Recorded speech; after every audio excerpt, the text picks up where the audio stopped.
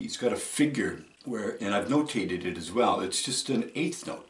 Just a simple eighth note, but you're off on the and of one. And you really have to pay attention to that. He was really precise about that. And if you play it longer, then you really hear it. So if you want to match what he's doing, you got to make sure that you're off on the and. That eighth note, it's not a staccato. It's not a da. It's da, da. And what I ended up doing was listening for the hi-hat for the drums, because the drums are playing eighth notes on the hi-hat. So da, da, da, da. Start listening for the and of one on the hi-hat and make sure that you can hear that and you're not playing on top of that.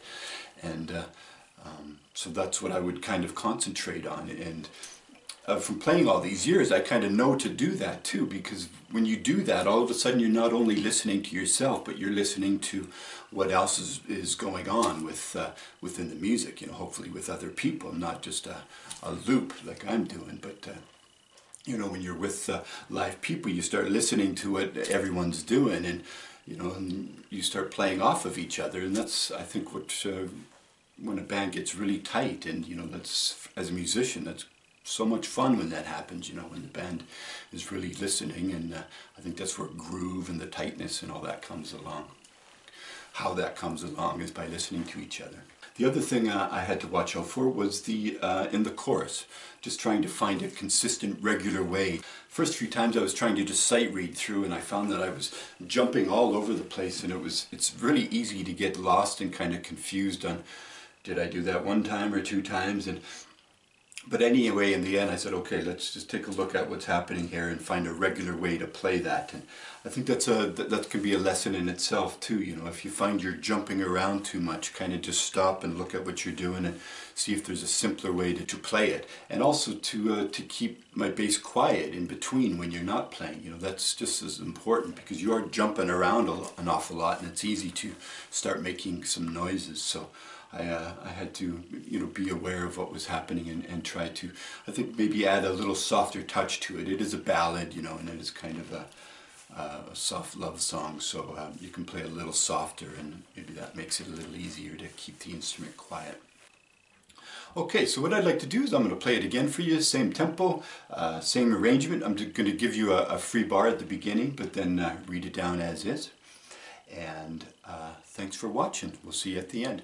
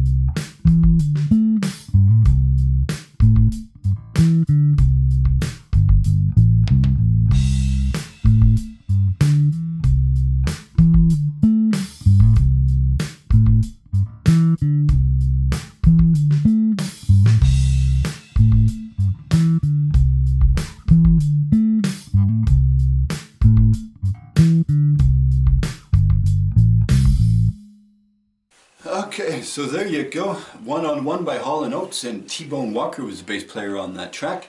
You can find this transcription at musento.com under Intermediate Learning Songs, and also at gregstranscripts.com. And thanks for watching. Don't forget to like and subscribe and check out the websites. And we'll see you again next time. Thanks. Bye-bye.